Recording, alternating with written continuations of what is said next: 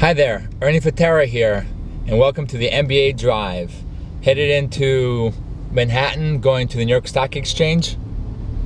I organized a trip with about 30 classmates. We're going to go in for the NYSE Executive Series, and we're going to get an opportunity to meet with some New York Stock Exchange executives, learn a little bit about the exchange, and then we're going to go down to the floor for the opening of the bell.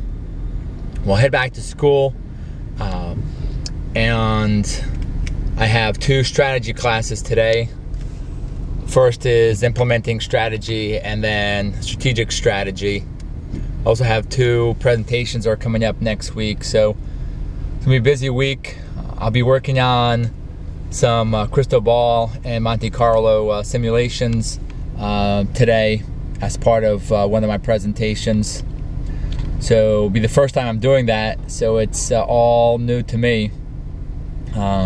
Reviewed a short guide on how to do crystal ball and Monte Carlo simulations last night, so I think I'm prepared for it, but I'm sure I'll hit some road bumps with it. But seems like a really interesting tool to allow you to better make decisions on forecasts. So what else?